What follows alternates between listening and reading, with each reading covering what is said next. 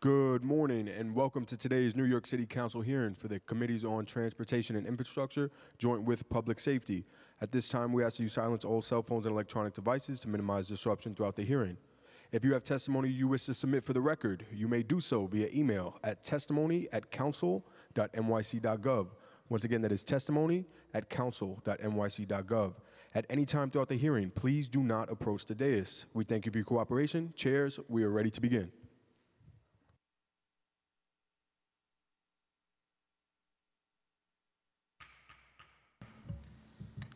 Good morning. I am Councilmember Kamillah Hanks, Chair on the Committee of Public Safety. Welcome to today's joint oversight hearing on enforcement of defaced, fraudulent, and expired license plates. I am joined by committee members Williams, Carr, Kagan, De La Rosa, Lewis, Ariola, Lee, Farias, Joseph, Palladino, Felix, and Chair Brooks Powers.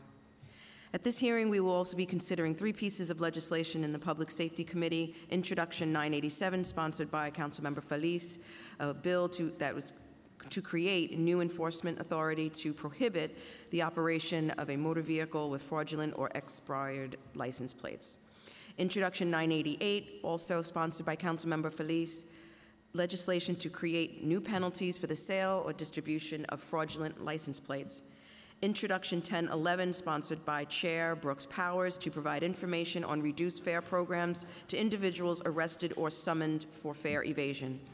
I would like to take this time to thank my colleagues, Councilmember Brooks Powers, Chair on the Committee of Transportation and Infrastructure, and our staff for their hard work in putting together this hearing.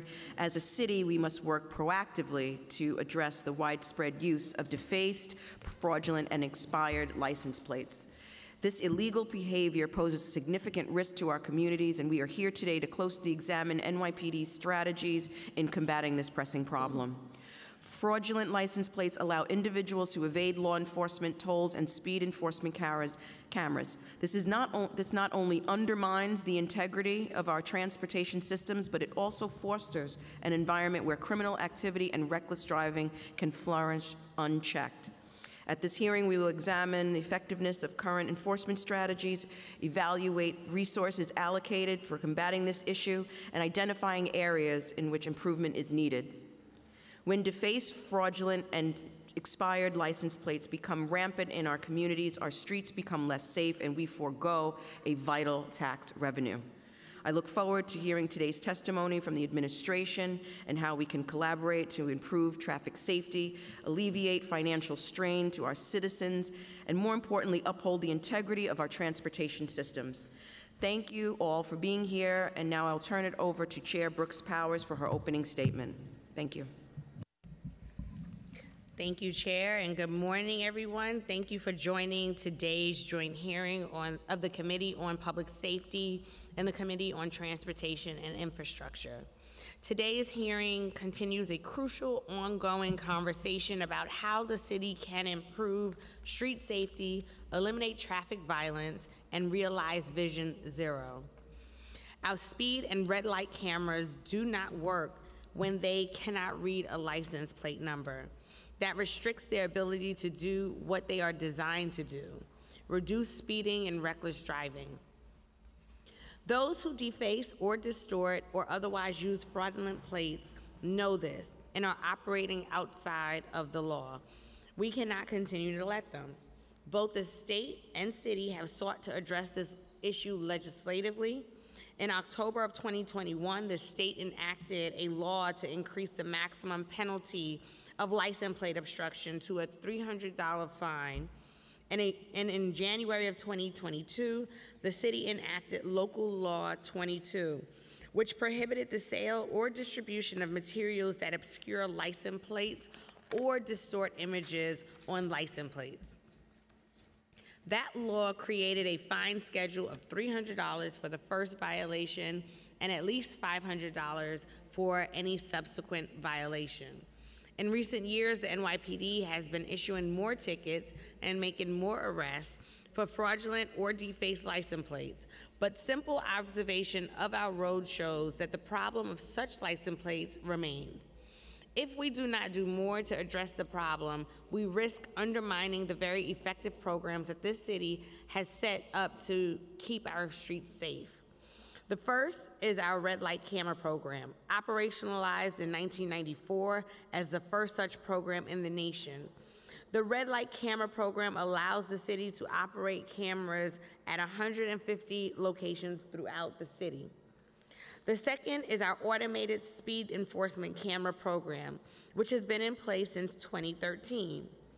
As of 2019, the state enabled the city to place speed enforcement cameras in 750 school speed zones and codified into DOT's practice of using data to guide installations at locations where the greatest impact on preventing injury and death could be realized. The effect of these enforcement programs has been clear. Consider the speed camera. Through December 2021, speeding at fixed camera locations had dropped on average 73%. These results led the state to authorize an expansion of operating camera hours to 24 hours a day, 7 days a week. From August 1st, 2022 to December 20th, 2022, according to the New York City Comptroller's Office, New York City's 24/7 speed camera programs has issued nearly 3 million violations, and the city has received nearly $100 million from fines paid during that time. None of those fines, however, were assessed on drivers who obscure their license plates or have obtained them fraudulently. That fact is unfair to drivers who follow the law, and it is dangerous for all road users who are forced to share the road with these drivers who operate with relative impunity. I look forward to questioning the administration today on the enforcement of laws prohibiting fraudulent, defaced, and expired license plates, gaining more up-to-date statistics on the issue, exploring how we can partner with other states to establish a more uniform system of enforcement, and working together to ensure a reduction in use of those so-called ghost plates. In addition to the oversight portion of today's hearing, I'm excited that we will hear several bills relevant to this issue. I'm proud to be co-prime sponsor on introduction number 987 and 988, which would increase civil fines for driving with fake license plates and for selling or distributing fraudulent plates. I thank Councilmember Felice for his leadership on this issue. I am also excited to hear my bill, introduction number 1011, which will require NYPD officers patrolling in subway stations to carry flyers with information about the fair fares, about what fair fares is, who is eligible, and how to apply. These officers would be required to give those flyers only to any individual who receives a summons or is arrested for fare evasion in the subway. At a time when too many are criminalized just because they cannot pay the fare, the administration should at least be required to take proactive steps to spread more information about the Fair Fares program. I note that the council is fighting hard to ensure this year's budget includes an expansion of the city's Fair Fares program to ensure more residents in need can ride at a reduced rate. I look forward to hearing from the administration, advocates, and members of the public regarding the oversight and legislation at this hearing. I want to thank my staff and committee staff as well for their hard work. Samuel Breitbart, counsel to the committee, Mark Chen, counsel to the committee, Kevin Kotowski, senior policy analyst, John Basile, senior policy analyst, Michael Sherman, senior financial analyst, Jack Siegenthaler, my policy and budget director, and Renee Taylor, my chief of staff. I also want to thank the Public Safety Committee staff on their work as well. With that, we will now hear from Councilmember Felice on intro numbers 987 and 988. All right. Good morning, everyone. I'm Councilmember Oswald Felice. Thank you, Chairs Hanks and Selvena Brooks-Powers for this hearing. And I'll say what we all know. Paper plates have created new issues for the city of New York, issues related to ghost cars that cannot be easily traced and identified, and ghost cars that are being used to evade our rules and laws without accountability, including our traffic laws, such as speeding rules and red light camera rules, but also being used to commit major crimes. These ghost cars and these paper plates are costing us our safety, but they're also costing us resources. The MTA every single year loses tens of millions of dollars every single year through toll evasion due to these fake plates. This is a huge issue. People are using these fake plates very openly.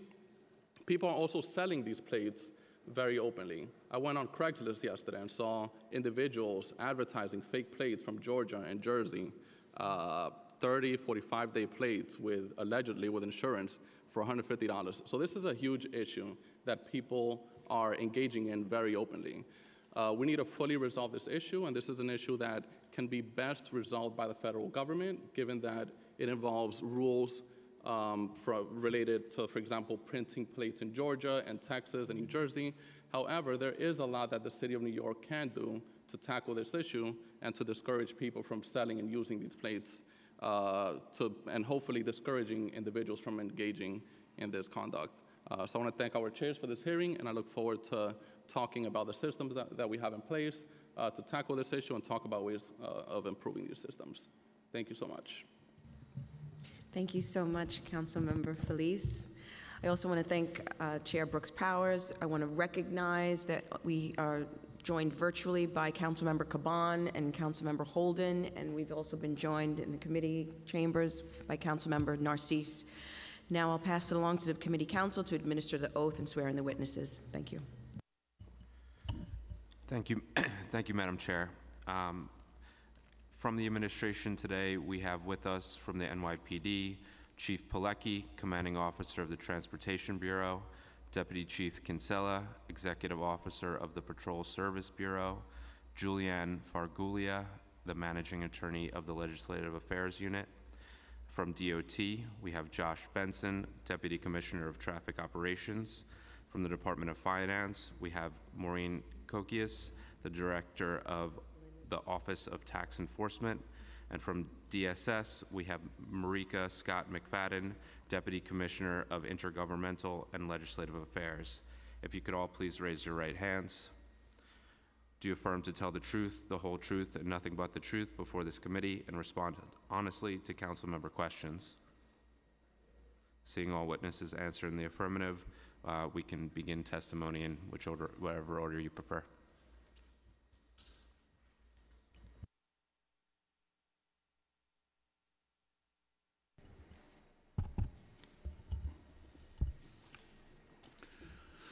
Good morning, Chair Hanks, Chair Brooks Powers, and members of the council. I am Deputy Chief Michael Pilecki, the Executive Officer of the New York City Transportation Bureau, NYPD's Transportation Bureau. I'm joined here today by Deputy Chief Tanya Kinsella, Executive Officer of the Patrol Services Bureau, Juliana Faraguglia, Managing Attorney of the Legislative Affairs Unit, along with our colleagues Josh Benson, Deputy Commissioner of Traffic Operations with the Department of Transportation, Marika Scott McFadden, Deputy Commissioner of Intergovernmental and Legislative Affairs with the Department of Social Services, and Maureen Kokias, Director of the Office of Tax Enforcement with the Department of Finance. On behalf of Police Commissioner Keechant Sewell, I'm here to testify before your committees on the proliferation of fraudulent and expired license plates throughout the city and the department's efforts to combat their use. One of the many unforeseen consequences of the pandemic was the increase in the use of temporary paper license plates, particularly the plates seemingly issued by other states.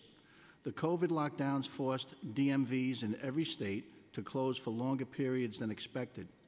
This required repeated extensions of the expiration date of registrations and license plates, which also relaxed enforcement on paper tags. Whether due to complacency on the part of drivers, a willingness to take the risks, or as a means of giving cars untraceable anonymity during violent crimes, we continue to see the number of expired plates outpacing pre-pandemic levels. Many out-of-state DMVs are still allowing the online registration of motor vehicles with the printing of temporary paper plates. This has unfortunately enabled a black market in the printing and sale of temporary license plates, leading to rampant fraud. Any vehicle bearing one of these fraudulent plates instantly becomes undetectable to nearly every aspect of street-level enforcement, from tolls to speed and red light cameras, and even parking enforcement. They become ghost cars to the system and evade enforcement on a widespread scale. For example, these cars often park illegally in bike and bus lanes, in crosswalks, and at hydrants, causing hazardous conditions for pedestrians, bicyclists, and drivers alike. These cars are also involved in hit and runs of both pedestrians and other motorists, leaving innocent bystanders injured and without recourse. Summonses issued to these vehicles are unenforceable, and scofflaws know that, often leaving towing as the only effective countermeasure. For that reason, the department continues to prioritize vehicles with temporary paper license plates for towing. Despite the outbreak of fraudulent and covered plates, the department remains undeterred in its efforts to prevent these scofflaws from continuing to plague our streets. Last year, we issued 258,000 summonses to vehicles with covered or obstructed plates, arrested nearly 4,200 drivers for forged or altered plates, and seized 7,520 cars that had fraudulent paper plates or were parked illegally while displaying a temporary paper plate. So far this year, we've already issued over 130,000 summonses to vehicles with covered or obstructed plates, arrested 1,777 drivers for forged or altered plates, and towed over 1,100 vehicles this year for obstructed or covered plates. We're also continuing our education outreach to auto parts stores throughout the city to ensure compliance with legislation recently passed by the council that prohibits the sale of plate covers. The use of fraudulent plates goes beyond parking, speeding, and toll evasion. Their use by recidivist criminals poses another threat to public safety. Savvy criminals have learned that ghost cars can help make them ghost perpetrators. We have connected fraudulent and counterfeit paper license plates to murders and armed robberies, as well as any number of violent crimes. We have even seen the same plate fleeing the scene of separate crimes, but on different cars.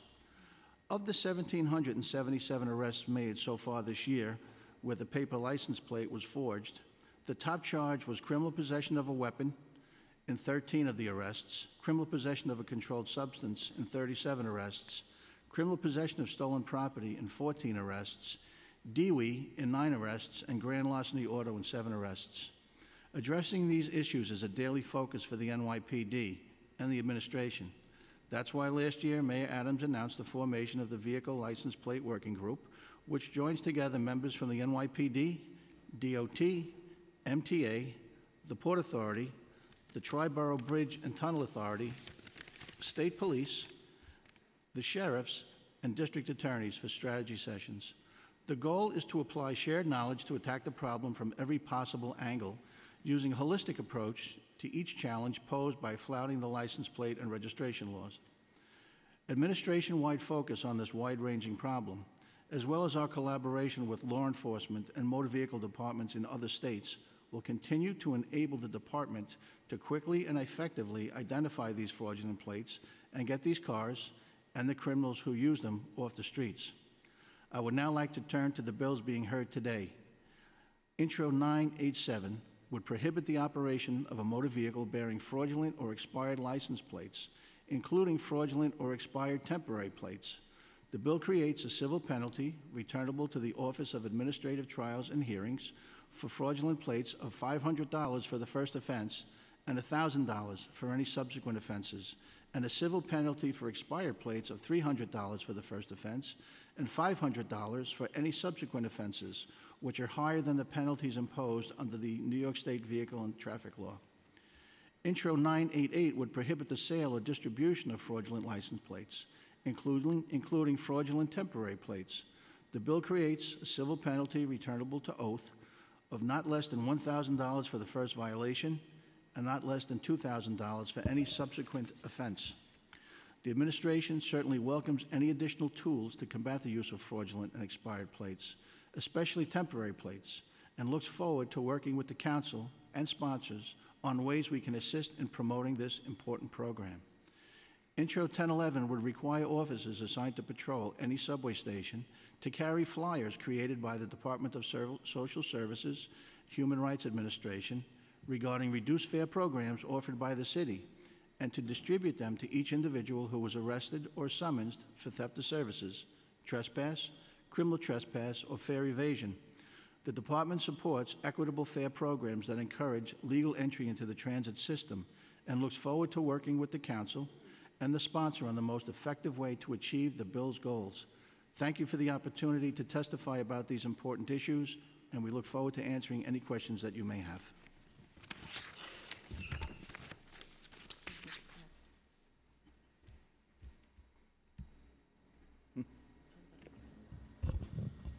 Thank you so much. I appreciate your testimony. So we're going to jump right into questions. So in 2002, the council enacted Local Law 22, which relates to the unlawful sale of materials that obscure license plates. How has the city implemented this law, and has there been an increase of enforcement by NYPD since this law was enacted? There has, and there's a few things that we've been doing to address this issue. I'll first start by saying, and laying a little groundwork, the Transportation Bureau holds weekly traffic safety forum meetings, which is similar to the CompStat meetings that the department holds to reduce crime. Each week, the Chief of Transportation and myself host the executives from a particular borough, which would be all the precinct executive officers. So, for example, if we were going to hold a meeting with the Bronx commanders, all the executive officers of the Bronx precincts would come down to headquarters, along with the one-star chief from the borough, the executive officer, who was responsible for the borough's traffic safety plan. At those meetings, we discuss each precinct's traffic safety plan. We discuss the statistics regarding collisions with injuries, pedestrians, bicyclists, fatalities, and we ensure that the precincts are focused on addressing the recent spikes in accidents, collisions in particular areas effectively. At the beginning of each meeting, and I would say generally for half of the meeting, and they're generally 2 hours, at the beginning of each meeting, we hold an information session where we discuss things as covered license plates with the executives. We discuss the fact that although covered plates are illegal to put on a vehicle anywhere in New York State or put on a parked vehicle anywhere in New York State, in New York City, they're illegal to sell. We disseminate that information to our executives, and we direct them to have their traffic safety personnel. Each precinct has a traffic safety team, which is generally 3, 4, or 5 officers. And we direct them to have those traffic safety officers visit stores such as AutoZone or other auto parts stores that would sell these types of devices, and just inform them that they're illegal to sell in New York City. To first give them a warning and then to follow up to make sure that they have in fact removed them from sale, and if they are still there, to summons them and notify our legal bureau for the issuance of a cease and desist letter. I can tell you we started pushing this about 2 months ago, and already we've had about 25 to 30 visits throughout the city by our traffic safety personnel. So we're encouraged by that. We think we're going to make some good ground on that. Also, City Hall, a while back, had been in conversation with the Transportation Bureau about this, and we had provided City Hall with a list of locations that were selling these things online, Amazon in particular.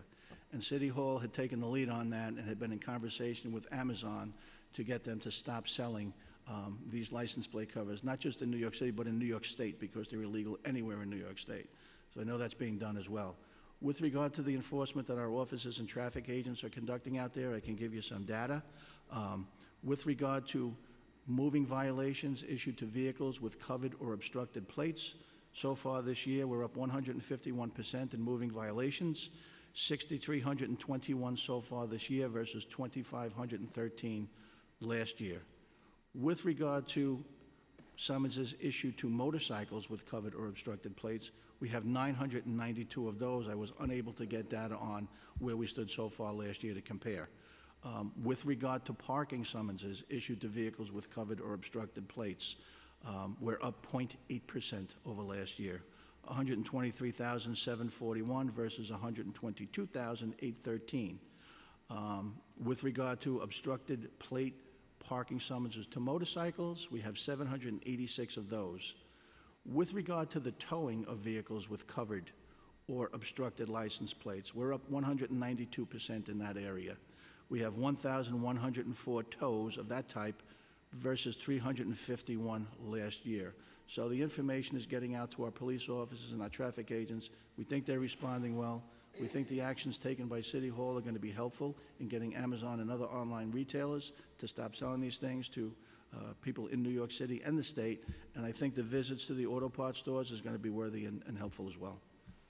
Thank you so much. That was exactly what I wanted to know. But I also want, I mean, you testified that, you know, you've been looking at this for the past 2 months and there's been 25 to 30 visits and now you can quantify, and I really appreciate that data of how many moving violations, covered plates, all of the things that you were talking about that I'm making notes on. But explains to me and my colleagues, what is the process? So when you say that, what is the difference between a violation, when do you tow? Just describe the process in which NYPD traffic is going through identifying, then issuing a violation, and then what are the other steps that are taken? Sure. So our traffic agents are the ones that issue the parking summonses for the most part throughout the city. They issue roughly 8 million parking summonses per year. Our police officers are the ones who issue the moving violation summonses. So we make it a priority for our traffic agents out in the field, and we direct them that when they come across a vehicle that has a covered license plate, it's illegal to park their car on a New York City street. So regardless of whether that vehicle is committing any other type of violation, we want them to summons that vehicle and tow it for that violation. So it doesn't have to necessarily be parked in a no standing or a no stopping. If it's otherwise parked illegally and it has a plastic cover over that plate, we want them summonsing and towing the vehicle. They'll tow that vehicle into the tow pound. When the owner comes to reclaim that vehicle, we require the owner to remove that plastic from the plate before we return the vehicle. Right? The police officers, again, they're the ones who are out there observing traffic. They see vehicles with obstructed or covered license plates. They pull the vehicle over to the side of the road. They'll issue the appropriate summons to the motorist. Thank you. That's exactly what I would like to know. Does the Department of Consumer and Worker Protection enforce provisions, Local Law 22, on local businesses? Are there any licensed business that might be at risk of losing city licenses for selling materials that obscure license plates? That I don't know. Don't know the answer to that, I'm sorry. Okay, let's try and find an answer to that. What other city agencies enforce local or state laws related to the unlawful operation of a motor vehicle with fraudulent or expired license plates? So fraudulent plates. Right. So a fraudulent license plate can be enforced by any police agency in the state. It's possession of a forged instrument. The issue is that when an officer pulls a vehicle over to conduct an investigatory car stop, there's a few things that we found out from our working group. One is very interesting. You know, when our officers conduct an investigatory car stop and they want to check a registration plate or a motorist license, they check it through the New York State Police Information Network, which we refer to as NYSPIN. NYSPIN has information on paper temporary plates from only 10 states within the country. The other 40 states do not provide New York State with that information. So it makes it a little bit more difficult for our officers in conducting those types of car stops. I'll just give you some information on what we've seen. New Jersey was a problem with us for a while. One of the issues was that New Jersey is not one of the states that provided information to NYSPIN. Our officers would literally have to call up the New Jersey Commission on Motor Vehicles to get information on a particular plate. They had a barcode on their plates that our officers could not scan. Well, a while back, I would say about a year ago, Jersey came up with a QR code on their plates. So it makes it a lot easier for our officers now, when they're conducting an investigatory car stop, to determine the legitimacy of that plate. They literally can scan it and get all the information necessary to make sure that it matches the vehicle properly, et cetera. So that one thing that you had mentioned, who can conduct enforcement? Any law enforcement officers can conduct enforcement on forged plates. Hope that answers your question. No, thank you very much. Oh, you've come prepared. I'm very excited about that. Thank you. So what roles does the Auto Crimes Unit play in enforcement of provisions related to defaced license plates? And have there been any directives for officers on patrol to expand related enforcement? Yes. So auto crime, they really are our experts when it comes to the identification of fraudulent plates. They liaison with other states, other cities, other agencies, and are constantly updating our training material with regard to what's current, what's changed on certain plates. They are trainers. They conduct investigations based on information that they obtain, possibly from informants, or the council member had mentioned before, information he obtained online on temporary plates being sold. They follow up on those investigations. They effect arrests. One thing can lead to another. They might start with a paper plate that might end up taking them to narcotics or stolen cars, et cetera. So auto crime plays a big role in this for us. Thank you. And last question before I pass it along to Chair Brooks Powers. What efforts has NYPD or the city have done to coordinate with other jurisdictions to investigate out-of-state businesses that are suspected of issuing fraudulent license plates? So that's something that our legal bureau can certainly look into, coordinating to get them to stop. Craigslist and other online retailers that offer these things for sale, to serve them with the cease and desist letters as well. Thank you so much, Chair Brooks Powers. Thank you, and thank you for those responses. I wanted to start by talking about Vision Zero and safety. So in what ways do defaced, fraudulent, and/or expired license plates undermine street safety? And does the NYPD track how many street safety incidences involve vehicles with defaced, fraudulent, or expired plates? So far this year, there were 4 fatalities that involved paper plates. All of those plates were determined to be legitimate paper plates. They weren't fraudulent or defaced. Okay. Certainly, there is an issue involved with getting these plates off of the streets because, as we previously mentioned, when you commit a crime and you have one of these license plates on your vehicle and they're not detectable, there's no way for a detective to follow up. It makes it much more difficult. So to that extent, it's a hurdle. So, but do you feel like they are more likely to be involved in hit and runs? I know it's kind of hard to tell if it's one that's not necessarily traceable and they leave the scene per se, but. Yeah, I don't have any data on that. I wish I did. So I honestly can't say. I could dig a little deeper and get back to you on that. Are there Vision Zero related summonses issued for defaced, fraudulent, and/or expired license plates? Like, is there one specific for that? Yes.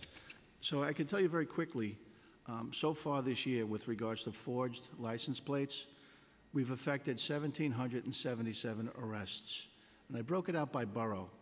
And it turns out that the Bronx had the highest number of arrests with 488, followed by Brooklyn with 487, Manhattan 375, Queens 362, and Staten Island 65.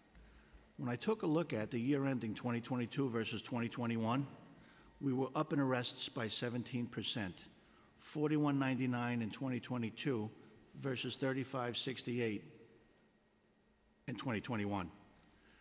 I then looked at where we stood in 2022 versus 2019, because we often compare where we stand versus 2019 pre-pandemic. We're actually up 257% in those type of arrests versus 2019, which is really good stuff. 4199 in 2022 versus 1178 in 2019. So we continually push this at our traffic safety forums that I mentioned. Every week we're talking to 12 executives from a particular borough. We discuss this. We discuss covered plates, fraudulent plates, and we think we're getting a good response from the officers. And what is that attributed to from your perspective? What specifically?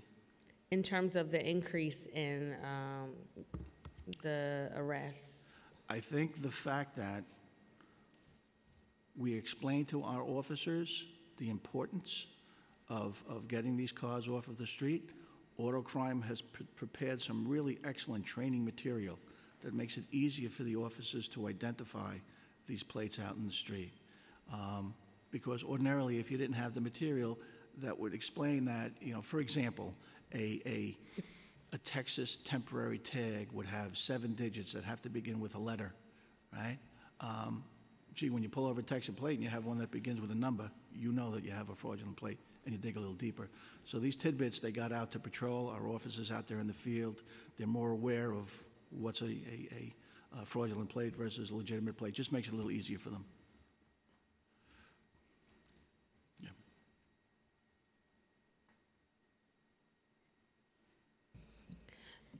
And you mentioned that towing was much more effective. So why is there more of the summonses and arrests versus the towing, since you find that to be more effective? Because the summons, the arrests are affected by police officers stopping moving vehicles.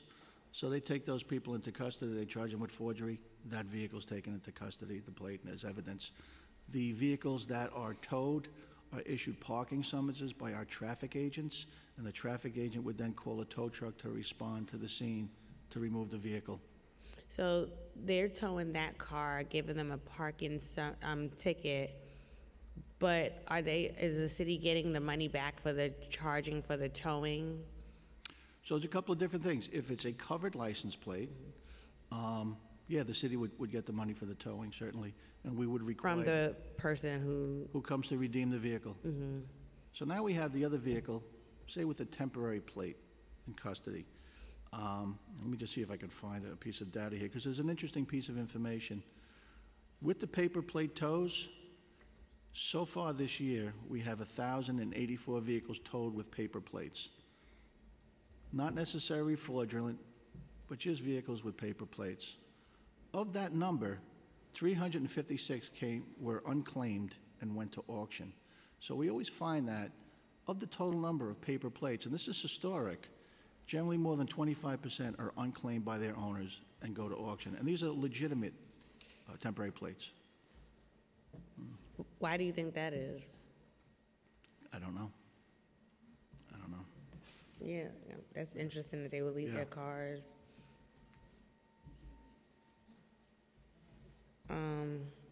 I think some of my colleagues are going to have some more follow-up questions on that. That is pretty interesting data. Moving on to the New York City red light and speed camera programs. We know defaced, fraudulent, and/or expired license plates are utilized to evade red light and speed camera programs. Does DOT track the number of vehicles with such license plates who have evaded red light or speed cameras? Good morning, Chair, and thank you for the question.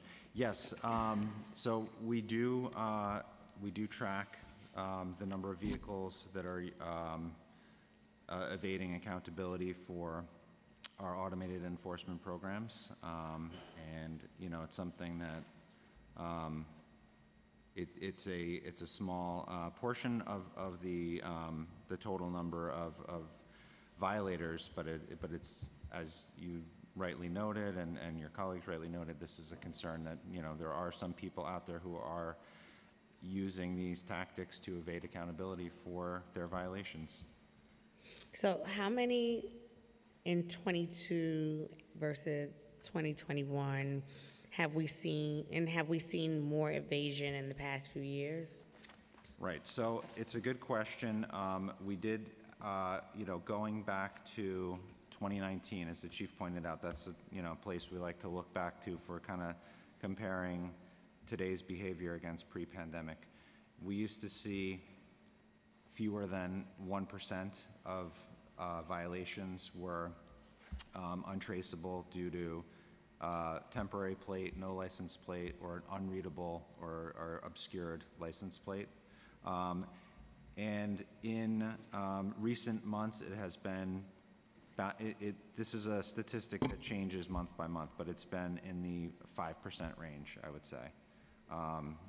So it is elevated from where it was before the pandemic. There's a number of things going on. As you and your colleagues have pointed out, there are people with fraudulent plates, with covered plates, with temporary plates. There are also a portion of this is people with motorcycles and mopeds that are not bearing any license plates. So that's another piece of that 5%. And how much revenue does the city estimate is lost from evading enforcement of such cameras based on the numbers you have? Right. It's a difficult number to calculate because the violations that are rejected for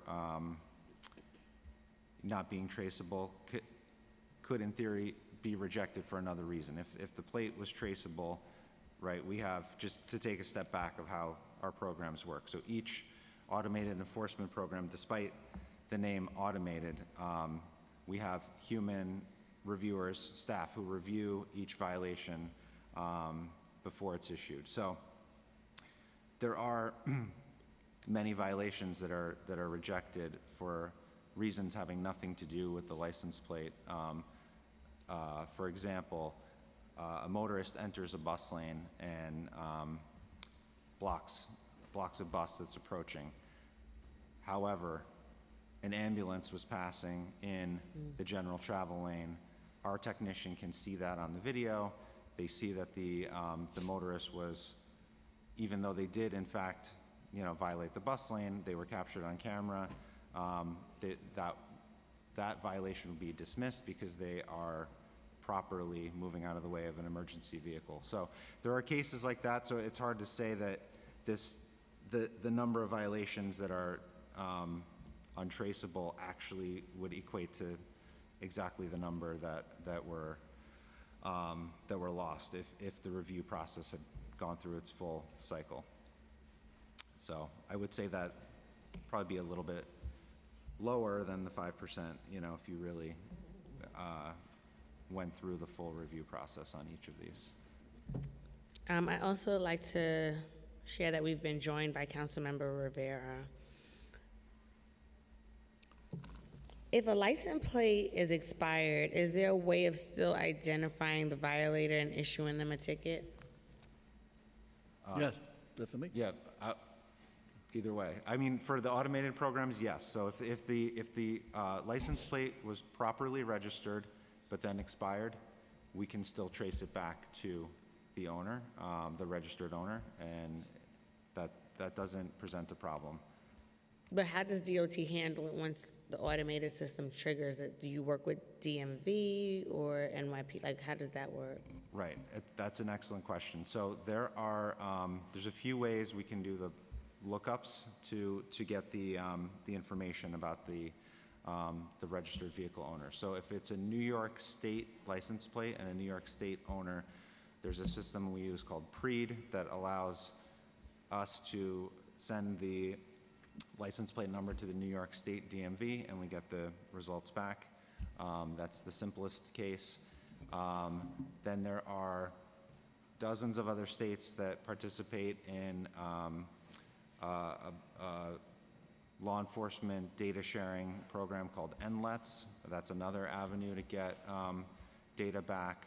And then there are third-party commercial providers that do DMV lookups on our behalf for a small fee per lookup, such as LexisNexis is the biggest one that you've probably heard of. You think of it as like a legal research tool, but they offer this service as well. So it's through either one of those lookup services directly from the New York State DMV or through the law enforcement data sharing system called NLETS. But what do you do with that information once you have it? So once we retrieve the vehicle owner information, we populate a violation notice with the name and address of the vehicle owner, the photograph of the vehicle in violation, the specific data about their violation, how many miles per hour they were traveling, the location. That's presented to our reviewer team. They review all of the data, check it for accuracy, check, like I said, for extenuating circumstances or other things that could have inadvertently caused them to commit a violation, and then they affirm the violation. We print and mail the violations, and that's— No, but how are you handling the fact that it's an expired license plate? That it's expired. So we issue the violation regardless of whether But the violation is on the speeding portion. Yes, but correct. In terms of the expiration of the license plate, what do you do with that information? Is it not handed over to the NYPD to then do something about it, or does the person get to still continue to drive with the expired license plate? We just issue the speed, bus lane, or red light violation. We don't have any authority to address the expiration issue. No, but that just shows that there may be a gap there, is what it says to me, because you're giving them that ticket. They may pay it, they may not. I mean, they didn't renew their license plate, and some, maybe, I don't know, maybe they forgot, right? Right. But even a notification to say this plate is expired, please handle, or maybe having a cross-agency, interagency partnership in terms of that would be warranted to be able to address that piece. Yeah, that's the good observation, Chairperson, and we can certainly follow up on the expired plates. I think, typically the expiration notices are going out from the DMV, so we didn't, as the DOT, it's not normally our role, but in terms of the follow-up with law enforcement. No, totally get that, but makes just sense. when we think about getting those type of vehicles off of the roadway, wanting to, have some type of mechanism to do so. Now, does the city support full autonomy over its red light and speed camera program?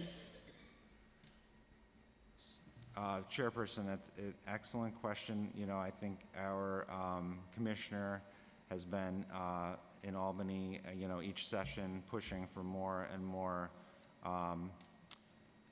authority to expand our enforcement programs, and we've been very successful in those requests for expansion and built our program from, you mentioned in your opening remarks, we launched the red light camera program in 1994 with just a handful of cameras, and now we have over 2,000 speed enforcement cameras in school zones. We have close to 400 bus lane enforcement cameras. On fixed routes, we have hundreds of bus lane cameras that the MTA operates in partnership that are on their buses. So that we have had tremendous success growing these programs by leaps and bounds, and yes, we want to continue pushing for more authority to operate, reduce the geographic restrictions that we have, and there are other flavors of enforcement that we think could be valuable to pursue as well. Thank you for that, and I'm hoping that the commissioner is looking at infrastructure as well, like when having the conversations about the autonomy, recognizing how they go hand in hand and cannot happen separate from one another. Switching over to NYPD enforcement, how many tickets and arrests were issued or made for defaced, fraudulent, and/or expired license plates in 2022 compared to the previous years? I think you had mentioned it a little earlier, but I just wanted to. So you pulled together a few categories there. What I will give you is for fraudulent or defaced plates. That was 1,777 so far this year. If we go back to prior years, when we compared 2022 to 2021, we were up 17%, 4199 versus 3568.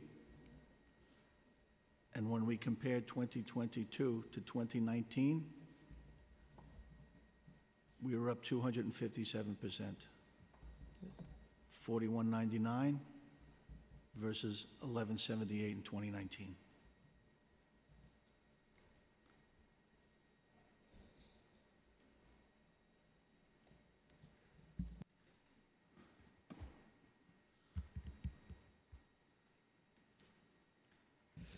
I'm going to yield my questions to allow my colleagues to ask some questions as well.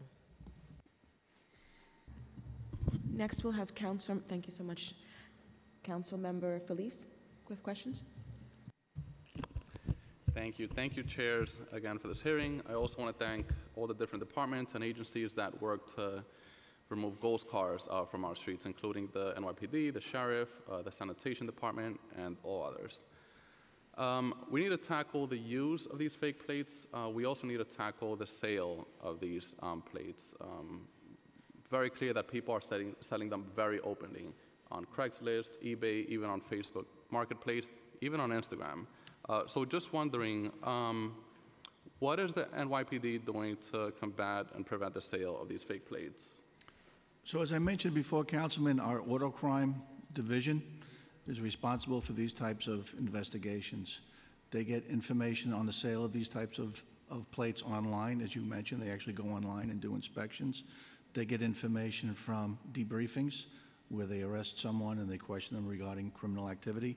Yeah, so they're the ones that actually do the investigations. I don't have any data right now regarding how many arrests they have made in those cases, but I can tell you the investigations are intercity investigations, interstate investigations in some cases. So yeah, they take the lead on that for us, and we're aware of the fact that they are available online for sale. Yeah, do we know how many investigations have been initiated? I don't have that data, but we can get that for you. Okay, do you know how often they check on these websites to see if people are selling these fake plates? Excuse me, no, I don't, we'll have to get that. I'm sure they do it frequently because it's part of their job, it's part of the reason they exist. Okay. Approximately how many cars with fake plates would you guess there are in our city, based on the percentages, let's say 1 out of every 20 vehicles? That would be gross speculation on my part. I mean, I really couldn't even venture a guess. I could give you the data on arrests, summonses, but I really couldn't say. Okay. I've also heard, based on my conversations with different individuals, that the NYPD and the sheriff has had issues with the towing, given that there's not enough space to actually tow every single ghost car in our city. Is that the case? And also, how many cars do we have space for towing currently? So how many lots? A couple of years ago, we lost the Manhattan Tow Pound, which was our largest tow pound in the city. That was on Pier 76, 38th Street and 12th Avenue. We have 3 pounds now, Brooklyn, Queens, and the Bronx. So we were reduced by several hundred spots, the number of vehicles that we could tow and store.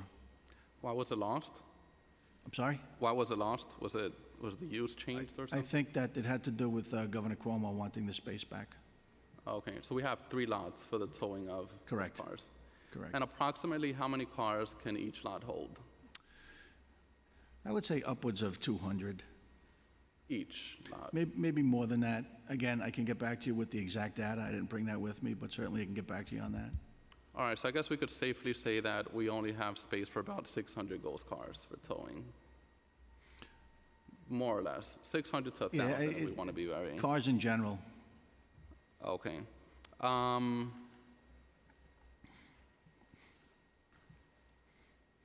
many complaints have been filed due to cars with either fake plates or no plates at all? Sorry, I don't have that data. How many cars with fake plates has the NYPD towed in the last year or two? Sorry, I know you mentioned a lot of numbers earlier today. Just want to make sure. So again, with the forged plates, there were 1,777 that were taken into custody. In the last year or 2 years? So far this year, taken into custody in conjunction with arrests. Again, 2022 versus 2021, there was 4199. You have to assume that every one of those were taken into custody as well. With regard to the towing of paper plates, we have so far this year, excuse me 1 second, please, 1,084. With regard to that number, our traffic agents have been trained in identifying forged paper plates. So although 1,084 vehicles with paper plates were towed into the pound, only 18 were determined to be forgeries. Okay, and obviously we've had a drastic increase in the sale and the use of paper plates. Where are these plates mostly coming from? What states? I know New Jersey is top. Yeah, I would say New Jersey was the biggest. We see Texas plates online as well. So I'd say those are the 2 biggest. Okay, and earlier today you mentioned we only have the information of about 10 states. Paper plate information into the NICE bin from 10 states, correct? Okay. Have we had conversations with the other states about potentially sharing the information, and how has the conversations been? Yeah, we've had conversations with our partners in the New York State Police about the state police reaching out to other states to get information, including into NICEBIN, and we would have to follow up on that to see where they stand. But that's certainly a discussion we had, and the importance of it was stressed. All right, 2 final questions. I know my colleagues have questions. What are the 10 states that have provided their information, their paper plate information? Alabama, Florida, Georgia, Louisiana, Michigan, New York, obviously, Ohio, South Carolina, Tennessee, and Texas. Okay. Final question. I think we could safely say that there's 2 types of fake plates, right? You have the super duper fake plates that you just print out of Google, and then you have the ones that you obtain through let's say a fraudulent dealership. So can you talk to us about the plates that are obtained through the fraudulent dealerships, the fictitious dealerships? Do they come with insurance, registration, et cetera? So there is a location in New Jersey that we're aware of where there are, and our auto crime division is aware of it, and they are in communication with their Jersey counterparts.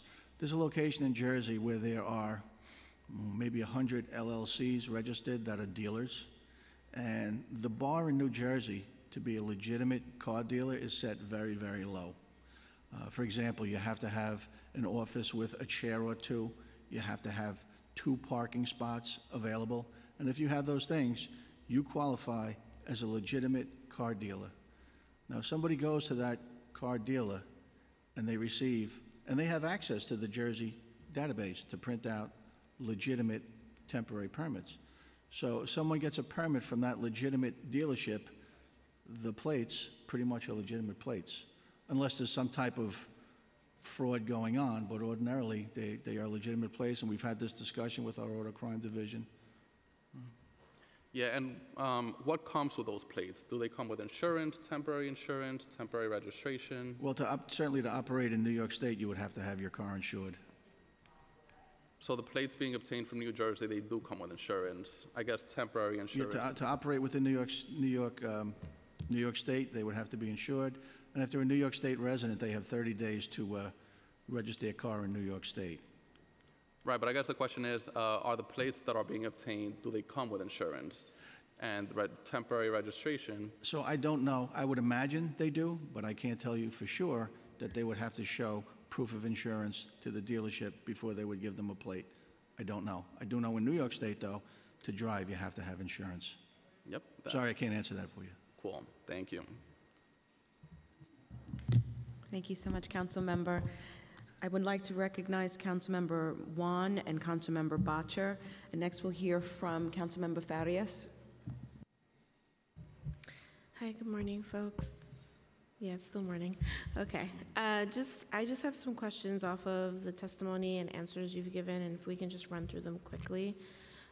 Initially, I wanted to know, where are we finding most of our fake plates? And I'm sorry if you said this throughout your questions. Are they like parked in the street, through traffic violation, through accident? Like, how are we coming to terms with I would these have are to fake say plates? that based on the number that we found to be fraudulent based on towing paper plates, so the data shows that we towed 1,084 paper plates so far this year. When those plates were taken into our tow pounds, and our traffic agents who have been trained in identifying fraudulent paper plates, they've only found 18 cases where they were forgeries, versus 1,777 arrests that were made by police officers who pulled over cars that had forged or altered plates on the vehicles. So I have to say moving violations is the way we're getting them. Okay, so moving violations primarily, but we are also training traffic agents to identify that, Yes. which is great. And then you also stated that what's been helpful is that we've been notified of the plate differences and what to look out for in terms of within the PD of people going Correct. out. Do you think if the public had that information, it would increase the maybe street notifications, like parked cars that we'd be able to identify And do you think that would be helpful before we end up with a traffic violation pullover of a fraudulent license plate versus maybe in the neighborhoods being able to identify where they are? Possibly, but if you did that, you would also you would be letting the people know who produce these fake permits, what they're doing wrong, so they could then correct them and have them appear to be legitimate, you know? Okay, interesting perspective. And then I just have two more follow-ups on other things.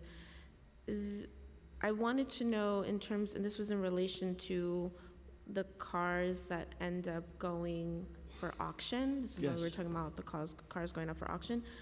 The thing that came to mind that I said to the chair out loud was, are those cars not registered, their VIN numbers not registered, so we can identify who own those cars and they're in violation? So they appear to be legitimate paper temporary registrations. They're not fraudulent. We only have 18 of those. Right.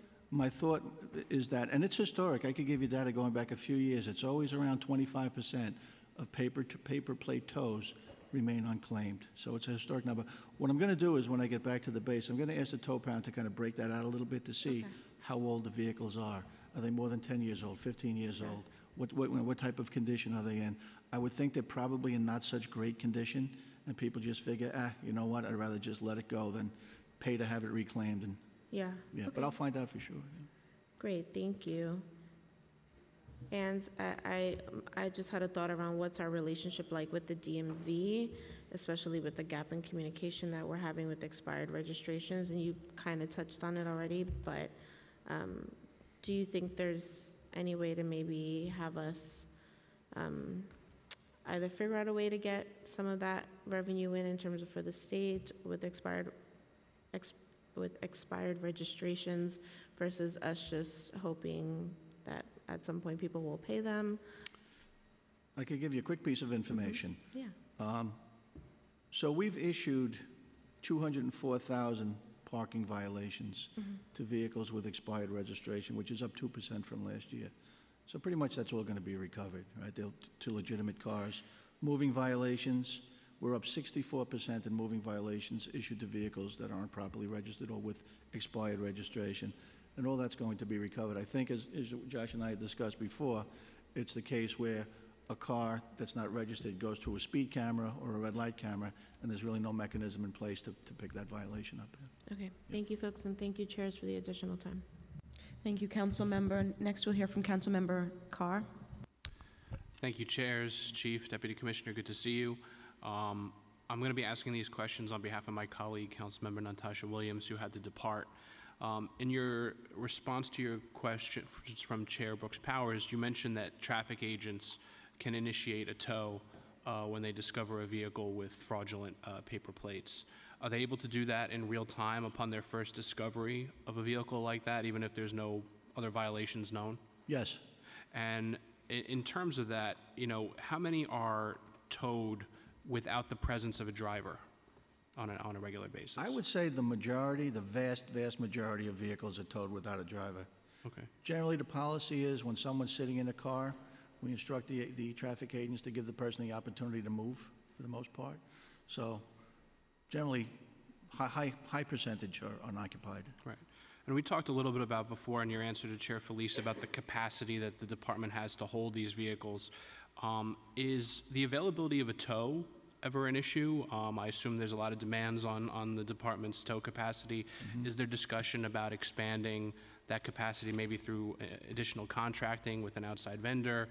Do you need more tows internal to the department? What's the position on that? I think what we need is a larger tow pounds. Yeah, I mean, we lost the Manhattan tow pound a few years ago, which hurt us. But if we had more space to tow vehicles, like a quick example, and just a quick aside, is that we know that large commercial vehicles parked overnight are a problem citywide, right? And we had explained at our traffic safety forum the difference in summonses that could be issued to the larger commercial vehicles, which is a code 6, which carries with it a $250 fine for the first offense and a $500 fine for the second offense within 6 months by the same owner. So we can issue that summons to large 18-wheelers. The law lists 4 types of larger commercial vehicles, And we've issued a lot of those summonses, and we have a big increase in those summonses. The bottom line is the ability to tow them. And now in Queens South this year, we've done a couple of really great initiatives where we've towed like 80 of those vehicles over a couple of week period. But we were able to do that because the police borough commander was able to identify a location that could be secured, that we could utilize for a several-week period, and it was a very successful initiative. So the one thing we need is tow pounds and space. Okay, I appreciate that, and I think there's maybe some synergies for us to discuss, because Staten Island has that same challenge that Southeast Queens has, as you discussed, and you know, we do have some space out in our borough, so maybe we can discuss that. And my last question on my colleague's behalf is, do you have a breakdown of all of the tows or the incidences where there was a fraudulent or expired plate, and the breakdown between the fraudulent end and then an expired temporary? See if I have that. I have fraudulent, and as I had mentioned, we had towed 1,084 vehicles with paper plates so far this year, paper plates. Only 18 were determined to be forgeries of that number. Thank you. I hope that helps. Appreciate it. Thank you, chairs. Thank you. Thank you, Councilmember. Next, we'll hear from Councilmember Holden, and before that, I'd like to recognize Councilmember Brannan has joined us as well. Thank you, chairs, and thank you, Chief, for all the information and all the hard work by the NYPD on this. So I just have a question on the language of the bill. When it's mentioned fraudulent license plate, does that also include a doctored or obscured license plate? Let's say there's very creative ways where people block their license plate. I've seen people use a leaf, tape, paint, you name it. Does this bill, would this bill address that? The bill 987. So we believe that the bill would address doctored license plates. You do? Because that's a very important, you believe, but that's got to be, that's a very important issue, because I see more doctored license plates, obscured license plates than anything. I mean, I see that almost, I see it around precincts. I see it on, from my office, I could see 1 out of maybe 15 cars that go by have an obscured plate with some kind of doctored plate. So this would be someone intentionally obscuring their plate. Right. We all see it. Everybody sees it. Not necessarily covered with leaves. But we can work with the council to come up with definitions or language to make this more clear in the bill. So again, if I paint over it, if I scratch it, because you name it, it's being done.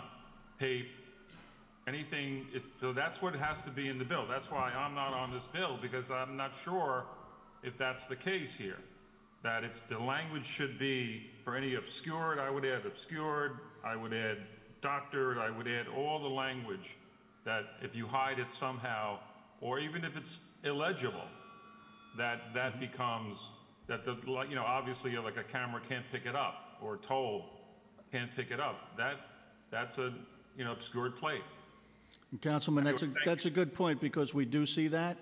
I've seen it out there myself, and the language 402 of the VTL does make that illegal, the way it's worded. So you can't have any numbers or letters covered up. They have to be, I think it says clearly readable or clearly discernible. So it is illegal. Our officers do take action in those cases, and it's a great point.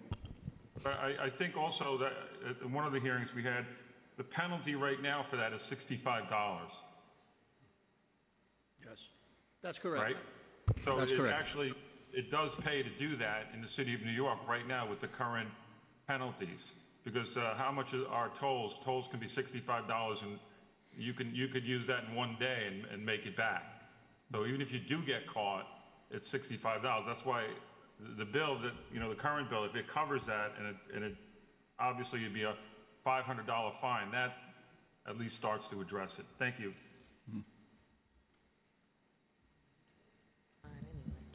Thank you.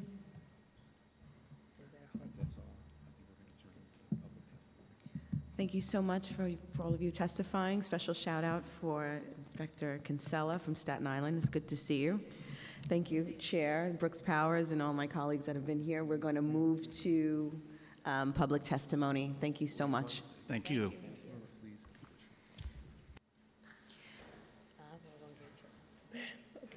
You want to sit?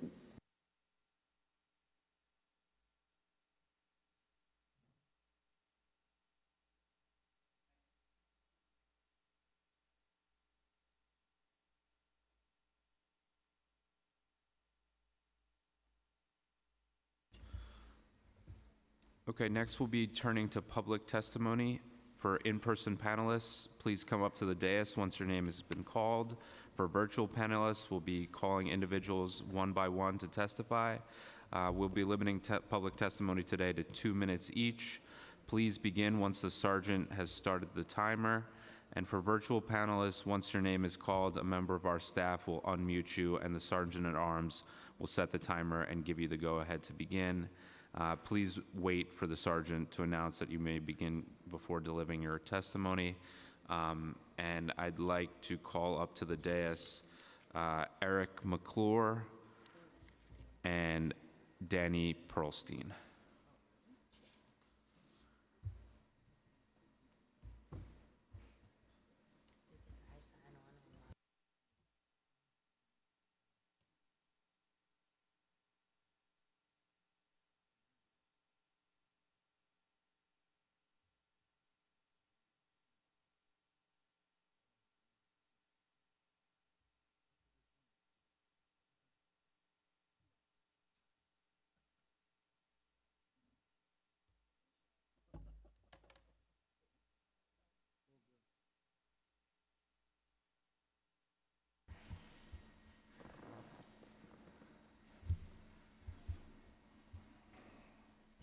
Erik, you can start whenever you're ready. Thank you. Good morning. My name is Erik McClure. I'm the Executive Director of Streets PAC. I want to thank the co-chairs, Chair Hanks and Chair Brooks Powers, for hosting this hearing today.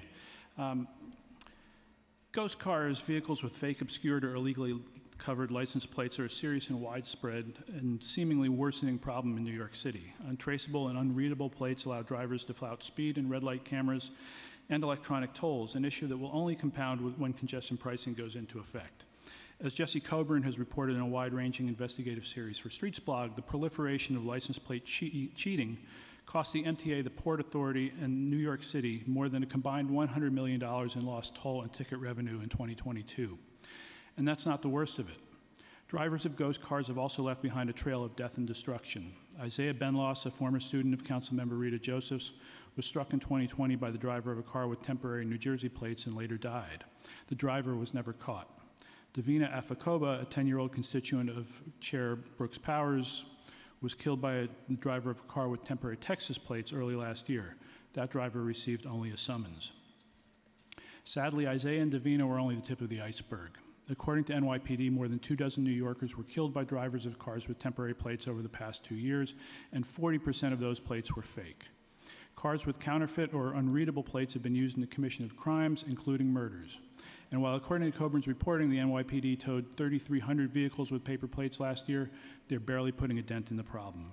For all the preceding reasons, we strongly support Councilmember Felice's Intro 987, which would make it unlawful to operate a motor vehicle in New York City with a fraudulent license plate, fake temporary plate, or expired license plate.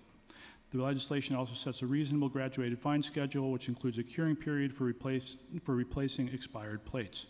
The proposed law would not put anyone in jail, but the penalty should be substantial enough to curtail a fair amount of the illegal activity, assuming the law is adequately enforced. We also support Councilmember Felice's related bill, Intro 988, which would prohibit the sale or distribution of fraudulent plates, including fake temporary plates, by updating Section 10182 of the city's administrative code, which already prohibits the sale of license plate covers and sprays. The bill would also impose substantial fines, $1,000 for first offense and $2,000 for subsequent offenses, which can mount quickly for someone engaged in the illegal business of selling fake plates. Taken together, we believe these bills will help put a dent in the spread of fraudulent license plates, which will both make the city's streets safer and help reduce toll losses. We urge that both bills be passed by the Committee on Transportation Infrastructure and Committee on Public Safety and the full council as soon as possible. We also would strongly urge the creation of a task force that would include the NYPD, the New York City Sheriff, New York State DMV, and regional and federal transportation and law enforcement authorities to address the scourge of ghost cars. Jesse Coburn's reporting reveals that the problem is widespread and crosses many state lines, and solving it will require a coordinated and holistic effort. Lastly, we support Intro 1011, Chair Brooks Powers' bill that would require police to distribute information about reduced fare programs to persons arrested or summoned for fare evasion. While not everyone who jumps a turnstile is doing so purely for economic reasons, the city's Fair Fares program is greatly undersubscribed, and access to half-price fares may help to encourage people to pay to ride public transit. It's certainly worth a try. We'd even support an effort to give drivers whose ghost cars are impounded information about Easy Pass. Thank you. Thank you so much. Thank you, and I really appreciate the feedback in terms of the task force, because that's where I was going when it became evident that there's some gaps between the state and the city agencies. So thank you for that. Good morning, chairs, council members. My name is Danny Pearlstein. I'm the Policy and Communications Director at the Riders Alliance. Thank you so much for having me. On the Fair Fares Information Bill, obviously, we're strongly supportive. We believe that this is an important pathway to getting the word out about fair fares. At the same time, we believe it pairs incredibly well with an expansion of the program that we believe will allow it to reach its full potential, and we're so grateful for the council and to Speaker Adams for supporting that expansion, and we hope to see it in the budget concluded this week. At the same time, we are supportive of Councilmember Felice's bills, as described by my colleague Erik McClure, and as illustrated the need for by the website Streets Blog, both Jesse Coburn's series and of course the editor Gersh Kuntzman's Criminal Mischief series of going around town and correcting ghost plates and obstructed plates. At the same time, we feel strongly that this is about equity, right? It's about safety. It's also about equity. Drivers using ghost plates are abusing a privilege to operate and maintain a car in public space, and they're yet another obstacle to the fast and reliable service that bus riders so sorely need. Bus riders in general need a bold approach to priority on the busiest streets, and busways, of course, are the strongest remedy that the city has in its toolkit, and busways have been implemented successfully in the last 4 years in areas of Manhattan, northern and southern Manhattan, in eastern Queens, and of course now in downtown Brooklyn, and we're looking forward to Flatbush Avenue. But nowhere is a busway more clearly indicated than on Fordham Road in the Bronx, where 85,000 riders every single day use what is in essence the Cross Bronx Expressway of bus routes, the BX12 SBS and the 4 other routes that run on Fordham Road. And we believe that, again, the strongest remedy is the one that's indicated here. Obviously there have been calls for balance, but balance can't come in the form of an obsolete street design that's 15 years old, that hasn't been implemented in the other boroughs in a decade and a half, and really would shortchange the 85,000 daily riders from Upper Manhattan and the Bronx that rely on Fordham Road to get across town. Thank you so much. Thank you. Chair Brooks Powers, if I just may add one thing. I did want to underscore what Councilmember Holden said about the obscured and defaced plates. It's a really important issue. A $65 fine clearly is not deterring anyone from doing that, and if Councilmember Felice is open to it, amending the bill to include language regarding obstructed or defaced plates, I think would be very beneficial. Thank you for that feedback. We'll bring that back to, I thought you were going. And he can speak on it right there. Actually, sure.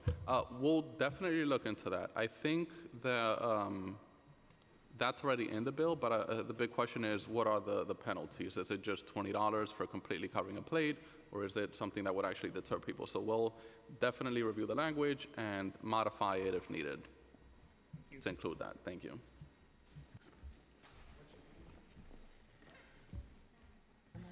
Thank you so much for your testimony.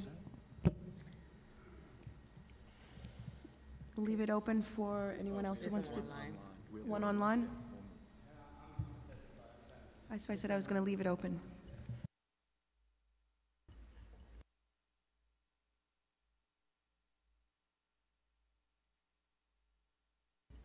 We'll turn to Steve Vaccaro, who's joining us virtually. Your time will begin. Thanks very much, and thank you. Thank you, Chairs Brooks, Powers, and Hanks, for the opportunity to present evidence today concerning the problem of fraudulent and defaced license plate that the two bills, Intro 987 and 988, are intended to address. I'm an attorney representing vulnerable road users, pedestrians and cyclists, against the motors who strike them, and I'm here to sound an alarm. There has been a dramatic pullback in traffic law enforcement against dangerous driving. Drivers know it, and they increasingly are turning to fraudulent or defaced plates to evade responsibilities for tolls, for parking violations, and for the harm they cause when they strike New Yorkers. A recent landmark investigative report by Jesse Coburn specifically focused on so-called ghost tags, temporary paper license plates or tags issued by car dealers not in connection with the sale of a vehicle. They cannot be traced to any vehicle, these ghost tags. Coburn learned that hundreds of fraudulent temporary tags are issued by dozens of registered auto dealers who list as their business address a vacant lot in Bridgeton, New Jersey. In fact, no cars are sold out of that lot, and New Jersey is extremely lax in enforcing the rules against those dealers selling tags apart from any vehicle. One of my clients, Raymond Wallace of Brooklyn, was struck on May 8th of this year while operating a motorized scooter with a driver who had ghost plates on, issued by a dealership called Direct Auto Wholesale, located at that vacant lot in Bridgeton, New Jersey. Mr. Wallace went under the car and he was dragged half a block before the driver stopped. Luckily, he lived, but he suffered a fracture to his humerus, lost income, and many other consequences. Police were there. They happened to be right there at the scene. They stopped the driver, and when they checked his information, they found out he didn't have a license. His license had been revoked for DWI and other violations, but he was driving a car given to him by someone in New Jersey who supplied him with the car and who bought these fake ghost tags from Direct Auto Wholesale in Bridgeton, New Jersey. New York streets are being flooded with these fraudulent tags that are issued by these ghost dealerships for $100.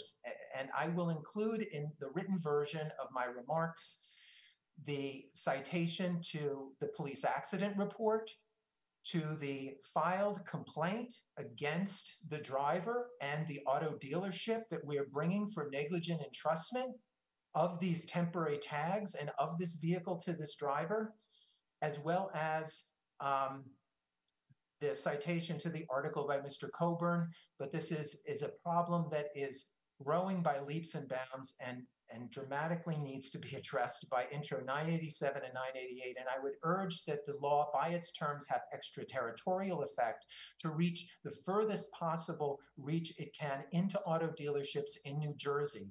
There's a basis for this in the case law that I've read in New York, that if you are sending a vehicle with these temporary tags into the other state— Sir, if you can wrap up your testimony, please. Thank you. Thank you. If there's anybody present in chambers who wishes to testify who hasn't signed a slip, please see the Sergeant-at-Arms in the back. We have one witness remaining. Call to the dais, Alex Stein.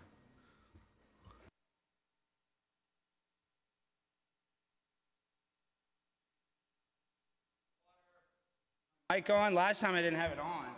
You guys are crazy. Y'all never turn it on. I got Selvena, got the camera out. I'm Primetime 99. So I sued y'all, and you guys are auto-settling because you guys don't believe in free speech, and I'm a pimp on a blimp. And I want to say, I love New York. This Pride Month has been so great. I've had so much anal sex. Like last night at that parade, I learned this new song. You ready? Jizz on my face, jizz on my face. I need that jizz post haste. Stick that dick deep in my shit. I want it in my poopy zone. I want to be a poopy clone. I love poop and gay sex. Pride Month is the very best. That's why I stick it deep in your butt. Yes, that blood's not from a cut. It's from the insertion, 'cause I stick it deep. 'Cause I am an anal super freak. I love free speech. It's so great when I walk down the street and see some gay sex oblate in front of my face. I love gay sex and the taste of jizz sticking in my mouth. Jizz, jizz, I love it so much. I love Pride. It's the best month. I love Pride. I love it so much. So I learned that song last night at Pride. My girl AOC was there. AOC! I miss you, baby. I'm sorry. Please unblock me. I want to talk to you on Twitter. And also, Oswald, I had some anal last night you would be jealous of. And I know you guys are all homosexuals because everybody in the city's a homosexual. And I love it. When the guys, they whip out their things and they slap it all on my face, it brings me back to the locker room. The locker room with Leah Thomas, my favorite pro athlete. Leah Thomas, I'm swimming for you. I'm swimming for the marginalized. I'm swimming for the ones that can't swim for themselves. I'm Primetime 99. I'm a pimp on a blimp. And I love gay sex. And I love it with a dildo. I love it with a person. I love it with a transgender. I love transgenders.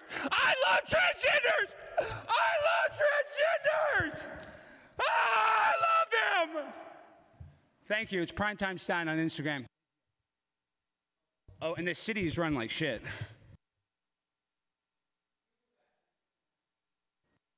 Okay. We have one final witness, Jason Fromowitz.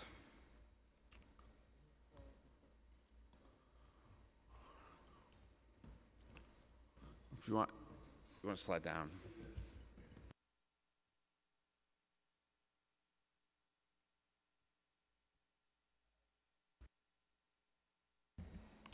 Hey, my name is Jason Fromowitz. Wanted to provide my perspective on the issues that were talked about today as a resident of Manhattan. First of all, I wanted to thank the committees for addressing this issue of vehicles with improper license plates. From my perspective, it's a pervasive issue across the city, and I've just seen it continue to grow over the last several months. So I wanted to express my support for Bills 987 and 988, but I also wanted to encourage the council and these committees to address vehicles with missing and completely missing plates, which I don't believe is addressed by this bill, as well as specifically calling for action for vehicles with defaced plates, which I know was also raised, but I saw as lacking in the current proposed bills. Additionally, I was hoping to encourage the committee to look into and address the lack of enforcement given the existing illegality of much of what was discussed today and how there appears to be an issue with enforcement rather than lack of existing laws and penalties. And that's all I had. Thank you, guys. Thank you. I just want to acknowledge for the record witnesses who signed up to testify, Kaylee Olenek and Dontarius Ingbom. Back to you. Thank you so much. This hearing is adjourned.